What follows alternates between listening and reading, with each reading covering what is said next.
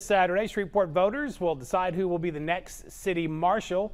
James Jefferson and Grayson Boucher made it to the runoff election. Now, Jefferson is the interim city marshal. He's worked with the city marshal's office for the past 17 years.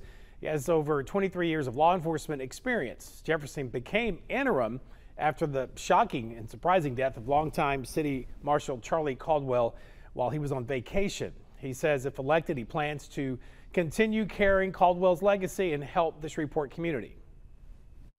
I've been running this office for over 17 years, and that there's no other candidate can run this office the way I run it.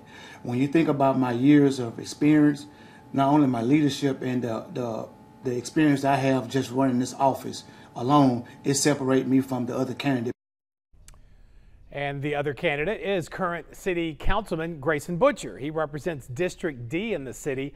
He's been in that role for nearly 5 years. That includes time as a chairman of the Public Safety Committee. Now, he previously served as a Caddo Parish fire chief. Boucher says if elected, he plans to take a budget cut so they can implement new crime-fighting programs.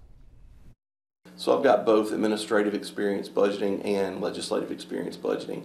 I also have a lot of ideas that I think will be good for the city marshal's office. So I think I have some vision to kind of make things a little bit better than what they are now.